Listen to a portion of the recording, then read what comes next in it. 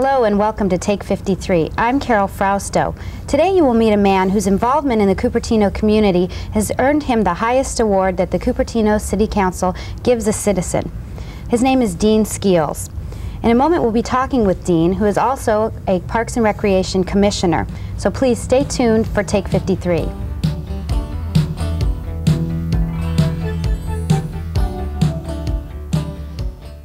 My father taught me to steal and to pitch. Today I struck out 7 and stole home.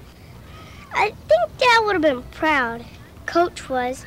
He said he wished Dad had taken as good care of himself as he did of me and Billy. Billy won't talk about it, and Mom can't stop crying.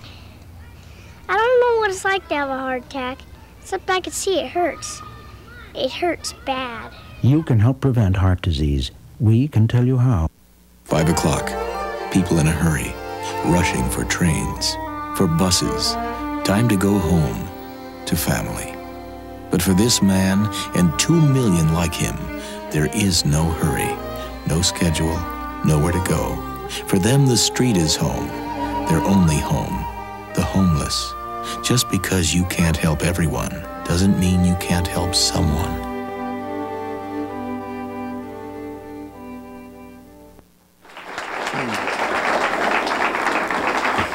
I, too, would like to say thank you to all that have been involved in this celebration tonight, and you can bet that I'm not going to quit. I'm going to keep going because I love Cupertino, and I'm going to do all I can for it. Thank you very much. Welcome back to Take 53. You just saw an excerpt from last October's Civic Service Awards, and joining me today is Dean Skeels. He is current commissioner on the Parks and Recreation, and he's also a recipient of the City Award. Dean, thanks for joining me. Well, thank you very much. Pleasure to be here. Great. I'd like to start out by talking about some of the things that you're involved with as far as Parks and Recreation goes. How long have you been a commissioner? Well, I'm just into my 2nd term now as a commissioner. I served 1 full 4-year term, and then I have 1 year behind me in a 2nd term, so 5 years as a commissioner with the Parks and Rec Department. See, can you tell us a little bit of a background on maybe some of the general guidelines or the goals for the Parks and Recreation Commission? Well, what we try to do is to be an advisory board, like a body for the City Council, making decisions as to how to use parks, renovation and upkeep of some of the parks, anything that has to do with open space, with recreation, also renovating new parks or school sites that have been made into parks is part of our responsibility. And just in general, anything that acts as an advisory to the City Council. Mm-hmm. So do you come up with recommendations and then go before the City Council? This is basically what we do, is that we hear the testimony and the work that's gone into it, and then we make a recommendation then to the City Council. I see. Do you think that maybe people in general kind of have a misconception of what Parks and Recreation is? I mean, I tend to maybe have thought of it as, you know, organizing swimming classes for kids. I think that people don't really understand what goes on in a community as far as that goes. Well, of course, one of the main things is that there is just a tremendous recreation program with classes and so on, and different recreation activities which go on an ongoing basis. Mm-hmm. So that is one phase of it, but also I think that a lot of people are really not aware of the number of parks that we have in Cupertino and the fine facilities that we do have and the opportunities that are available for them for leisure time and to really enjoy the outdoors and enjoy open space. Another aspect in that is probably that needs assessment survey that you recently completed. That was very interesting in that we found that the citizens of Cupertino are, in general, they're satisfied with what's happening in the field of recreation, but yet at the same time it almost seemed like there's a discrepancy in that they wanted more, and so there are lots of factors in there that led us to think that the survey was really a good thing, and we did find out a lot. Did you work with any outside organization to implement that That was done by a private organization. The survey was done professionally, and so it was originally recommended by Parks and Recreation? It was recommended by the Parks and Recreation, and then, of course, by the City Council to go ahead with it. It gives you some basis for your actions that you take. For the actions, and of course that led to the putting Proposition K on the ballot. And we'll get into that a little bit. We'll get to that a little later, I guess. How long have you lived in Cupertino? Well, my family and I have lived here for 25 years, married with 4 children, all grown children. We have 2 grandchildren. And you're an educator? I spent 25 years here in Cupertino as a music teacher at Kennedy School. That's great. Now, do you think the fact that maybe since you've lived here for a long time that it has kind of influenced maybe your ideas on how open space or recreation should be handled, since you've seen the growth of Cupertino? Well, that's it. I've seen Cupertino grow from the orchards that it used to be to what it is now. And I've always been interested in this field of recreation and open space and so on, and that's probably the reason that I was in education, is because I like young people and kids. And yes, I think that living here this long, I have developed some attitudes as far as the city is concerned, which I would hate to see this city become like many others are in the Bay Area, and that is completely wall-to-wall houses and highways and so on. So I very definitely am interested in open space and recreational activities and leisure time activities for all the people of the city. I think that's what helps to make it a unique community. You're right. Yeah. What really got you interested in volunteering in the city? Well, I think this all started, and I think I've mentioned this before, when then Mayor Reed Sparks appointed me to the Bicentennial Committee back in 1975, 1976, when we celebrated the 200th anniversary of our country. And I was very active in that committee at that time, and that just kind of spearheaded me into, over the next few years, to think, well, gee, why should I stop there, and that I do have an interest in this. And then I guess it was in 1983, 84, 83, when there was an opening on the Parks and Recreation Commission, that I thought, this is what I'm really interested in, and I think I'll just become more involved. And of course, then over the last few years, it's really kind of snowballed. It seems like some of your interests are focusing on the youth of the community. Do you have a special interest in that area? Well, I have been a member of the Cupertino Optimist Club for well over 20 years, and the motto of the Optimist Club is Friend of Youth. So this is what we do in the Optimist organization, is community projects that involve youth and to help youth.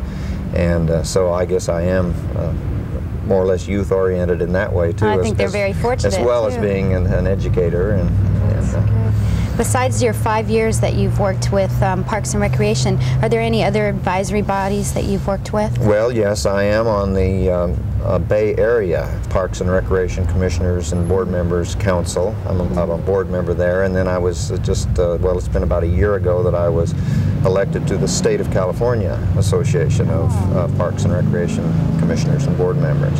These, again, are just really advisory boards for the commissions within the cities. We don't have any direct effect on any city as such, but we do try and help and coordinate some of the activities of the commissioners. So you take your expertise and help the different that's cities right, and we then just try and help them in any way that we can. For example, we put on workshops designed for commissioners and board members in just things that might come up within a city, some of the problems, some of the topics that are generally talked about and are involved in Parks and Recreation Commissioners. Is open space one of those open big space, topics? Of course, and parks. You know, that's just something that's been coming up a lot here in Cupertino. Open space, of course, is most important. We have in the Bay Area right now, we are, or I shouldn't say we, but it does involve the entire Bay Area. There's what's called the Trail Ridge hiking trail, which eventually will surround the entire Bay Area. The starting point right now is over in the East Bay, and it will go up into Marin County and back down through San Mateo County, Santa Clara County, and back up around, and so it eventually will be 450 miles long of hiking trail. Oh, that's great. And so this is one of the things that the Bay Area at this particular time is working on. That's fascinating. I'd like to take a break, but when we come back, let's talk about open space in Cupertino. Okay. Good. We'll be right back on Take 53.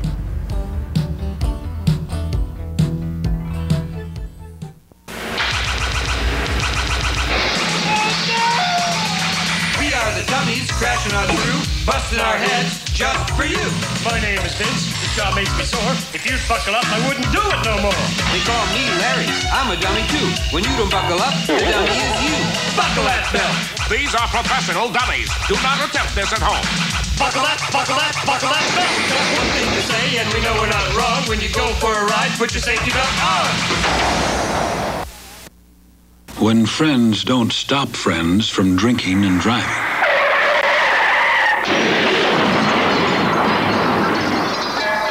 Friends die from drinking and driving.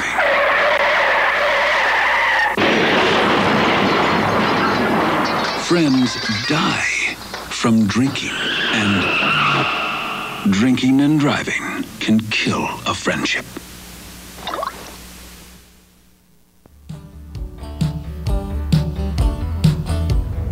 Welcome back to Take 53. I'm Carol Frausto, and I'm talking with Parks and Recreation Commissioner Dean Skeels.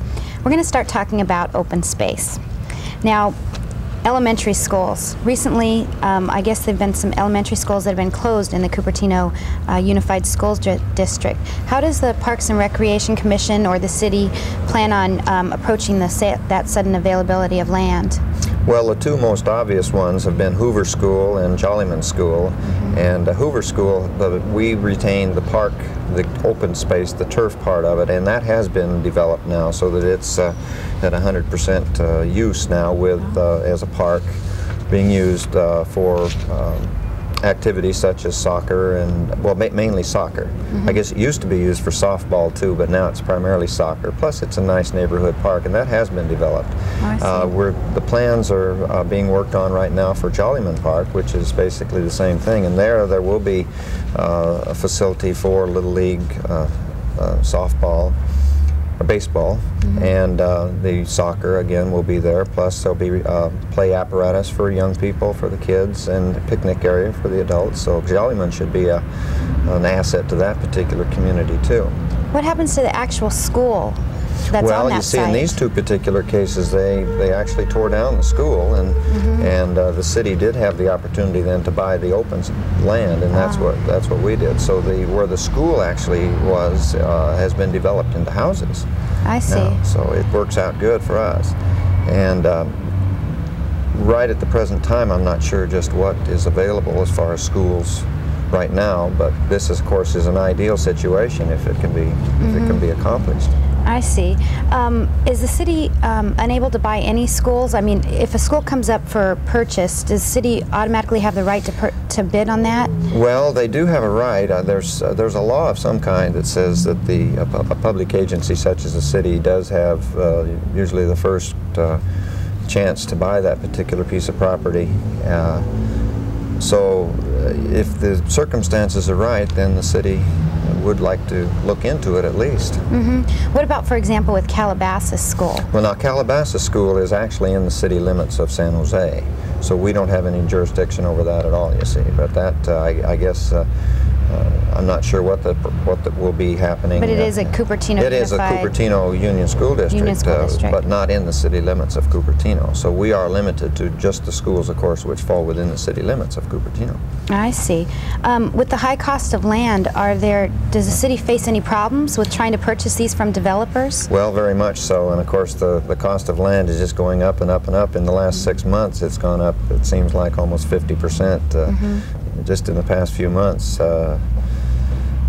And so yes, it is. It's a very definite problem as far as the city is concerned, and the way I understand it right now, that in the city budget, there just really isn't a whole lot of money or any money available for any purchases right at the moment. I see. Now let's talk a little bit about Measure K. I know that this recently just came up to the ballot, that it really did win a majority vote. However, it was defeated because it didn't receive the 2/3 vote. Correct. Maybe you could give us an overview and maybe what the reaction of the commission was on that defeat. Well, the commission was really very disappointed, and I'm sure quite a few people within the city were disappointed that this didn't pass, because we felt like this would, in fact, this is what it was designed for, was to give the city a cushion, a savings account, so to speak, so that if these pieces of property did become available, the city would then have the money to buy them through this bond issue.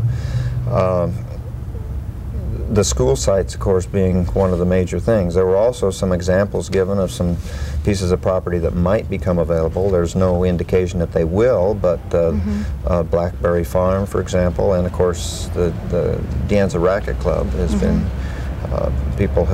we've been talking about that, but This just would have given the city just some money to work with had these sites become available, and now I just am not real sure what the next step is. I see. Did the opposition came within the community for this type of a measure? Well, it seems like just all of a sudden that the opposition just came out of nowhere right at the very last minute. I'm sure that most everybody that was in favor of Proposition K felt like it was that it had a good chance of passing. But again, any time that you have to have 2/3 majority, 66%, that's hard to get. I didn't really understand, why did they have to receive a 2/3 majority on this? Well, I guess this is just the way bond issues work. That's just the way it is on that. So with that in mind, it did get a little touch and go there at the end, and we did begin to wonder if it was going to, we figured that we would get the majority, but to get that 2/3 majority was a hard thing, and of course obviously we didn't there was a lot of questions afterwards. We did get a good clear majority of people who were in favor of it, but not enough to make it. Do you have any ideas of what you think reasons are why it didn't pass? Well, I think, and I think others think the same way, that a lot of the public was just really misinformed or just really didn't understand what the purpose of Measure K was for and how the money was to be used. I think that some thought that possibly that money would be used all at once right now, and that their taxes would just automatically go up, and that we were going to buy this and this and this, and that's really not what it was designed for. Like I've said before, it was just a savings account or a cushion in case these pieces of property did come up. So I think probably misinformation on the part of the residents had a lot to do with it. There was a factor with quite a few people who felt like they just didn't want to pay more taxes, and of course this was going to affect your tax bill by the amount of $60 per $100,000 of assessed valuation, which for some wouldn't have amounted to much, but for others it would amount to quite a bit. That gets us back to needs assessment, which found residents wanting open space. And then we come to this defeat. What's next for the commission? Well, I don't know. I think we'll still use the needs assessment thing to see what the people want, but we are at more or less a standstill right now as to how to finance some of these other projects. I think what's going to happen with the Proposition K is possibly, I've heard that the council would like to go into the precincts and find out a little bit more as to how people reacted within certain precincts within the community, so that maybe some assessment can be made within various neighborhoods and the precincts within the city of Cupertino. I see. That's a good way to use that. Is your commission planning on using the needs assessment in any other way? Right now, yes. We have a committee working on, in fact, one of the main area of on the needs assessment was hiking and walking. This is where most people spend their time and what they're mostly interested in. So we do have a committee that's working on detailing maybe some trails and some hiking situations within the city of Cupertino, and also in the immediate vicinity, maybe not just directly in the city, but. Is that hiking trail you were talking about anywhere? Well, that would be probably a little distant from the actual city of Cupertino, but it is a possibility. But you see, we do have the Mid-Peninsula open space region, which is close by, and then in the Saratoga area, the Fremont Older space. So there are hiking places there, and there are a lot of things to do. So yes, we're working on this. There's a committee that's working, and we should have some results of that probably around the first part of the year. I know another big project has got to be the community center. You can just update us on what's going on. Right, the community center. In fact, we have just recently had the official groundbreaking ceremony for the community center, and this has been a long haul for some. The committee, of which I was a member, we've been actively working for about 3 years now. And there have been quite a few things that needed to be done as far as the design and the use of the facility and so on. And so we were really happy this morning, it was when it was, to have been able to break ground for that. And we feel like that this is a long needed facility in the city of Cupertino, in that it will be able to accommodate a lot of the city functions, city things that we do, also other community functions, and also be available for private parties as well. And it will also house the Parks and Recreation Department offices. The Cupertino Community Services will have their offices in there, and they're really looking forward to that. That's going to be quite a big thing for them. And also the Historical Society will have museum. Great. So we're really looking forward to it, and it will really be an elegant building and a real showpiece for the city of Cupertino. We're looking forward to construction starting very shortly, and then about a year or a little over a year to actually complete it. Where's the actual location of the location center? is off of Stelling, between Alves and Christensen, which of course it is a piece of property that's adjacent to Memorial Park now. It's connected to Memorial Park. So it's kind of in the senior center, yeah, in that area? It'll be down. It's more towards the ballpark and the tennis courts. I see. Of the existing Memorial Park. So. We mentioned earlier that you serve on Bay Area Parks and Recreation, right. and also state Parks and Recreation. How does Cupertino rate with other cities? Well, I have become a little bit prejudiced in just the past year or so since I've been on these boards. And I really, though, seriously feel like Cupertino is really doing a fine job in terms of Parks and Recreation, both in the kinds of things that we do for recreational activities, the classes and the parks and the open space and so on. I think a lot of, in fact, I know a lot of this success goes to our very fine director of Parks and Recreation, Mr. Steve Dowling, and his staff. They do just a tremendous job, and I'm very proud, and when we have either Bay Area or state meetings, it seems like I always end up talking about Cupertino, and people do listen because I think they're almost envious of what the good things are that we have going for us here in Cupertino. It's very lucky to be able to represent a city like Cupertino. It's great. Now, we talked about the community center. Is there any other long-range plans that maybe you foresee for the commission getting into, or do you got your hands dug in already on the community center? Well, the community center's pretty much on its way right now as far as just construction and so on, and then probably a year from now we'll have to start thinking about how it's actually going to be used and what it's going to be used for. Is the commission going to be involved in what goes on within the community center itself? To a certain degree, again in an advisory manner, but we don't make those final decisions, but we sure help in some of the... You had a big hand in putting it together, right, though. Yeah. Did you also work out on the design of the building and things like that? We had a committee, you see, which was made up of some staff people here at the City Hall and council members and myself.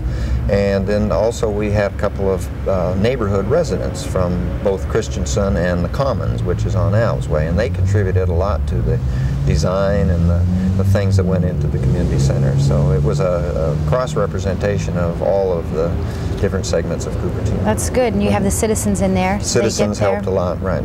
Plus the expertise of the staff and the council members. And the commission. And the commission, okay. Okay, we'll take a break, and when we come back, we'll talk about Dean Skeels and his recent award.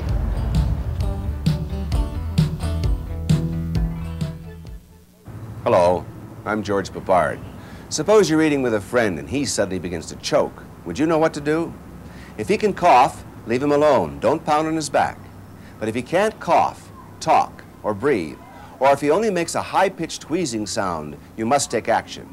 Here's what to do. Move behind your friend and put your hands like this, right between the navel and the rib cage. Then pull sharply in and up as many times as necessary. What's happening is this. The food is acting like a cork in a bottle. When you pull in the stomach, you force the trapped air to pop the cork out. You can even do this to yourself, using the back of a chair or your own fist. It's simple, but it can save lives. The Will Rogers Institute has a free booklet about this technique and the variations you should use for pregnant women.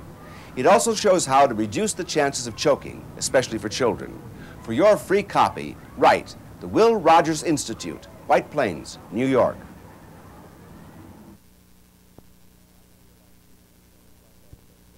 Well, I feel like Cupertino is by far the best place that there is to live.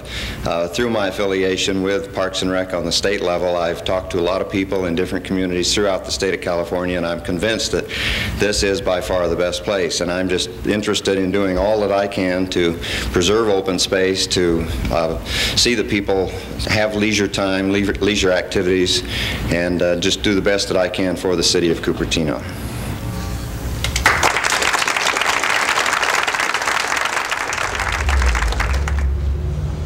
Dean, our viewers just saw a glimpse of the recent Civic Service Awards, and you won one of the highest honors that the city bestows upon a citizen for their years of service.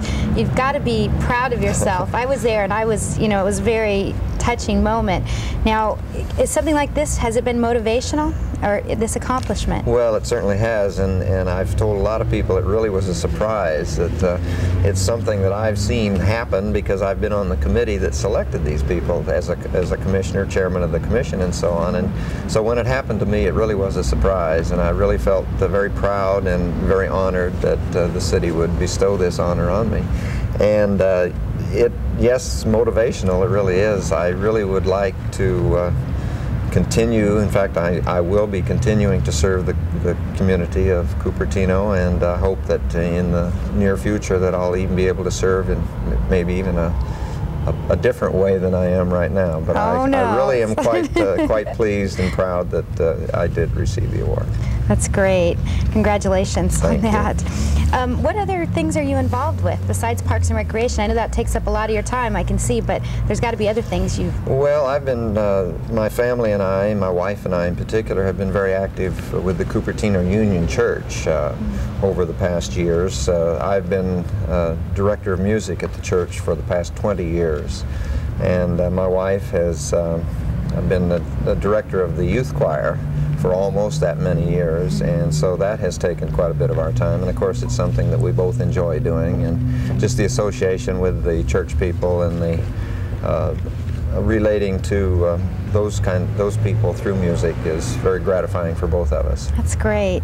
And one thing that we didn't get to earlier that I wanted to mention was that maybe tell me a little bit about the renovation of Somerset Park. Somerset Park, right. This is kind of a unique situation as far as I can see it. Here's a group of people who, in a neighborhood, who thought that they had a problem with their little park. It's only just a bit over 1 acre, but they felt like there were some security problems, some safety problems, and other things that just needed to be attended to. So they, as a group, came to City Hall and complained that they'd like to have something done, and it came in front of the Parks and Recreation Commission, and we agreed with them, and the staff has then done some things about it, and so it's a case really of people of the community coming to City Hall and really getting some results. The citizens recommending to the commission. And we in turn agreed with them, and so some work is being done and will be done to renovate Somerset Park, so it's a little bit nicer to go to up in that neighborhood. That's great. When does the Parks and Recreation Commission meet? Well, we meet just monthly. We meet once a month on the first Thursday of each month. Is the public invited? Public is certainly invited. There have been many times when we're there all by ourselves, but we do take care of our business, so if anybody's interested in just seeing the activities of the Parks and Recreation Commission or have a desire maybe in the future to be part of an organization like this, we urge them to come to our meetings and just see what happens. That's great.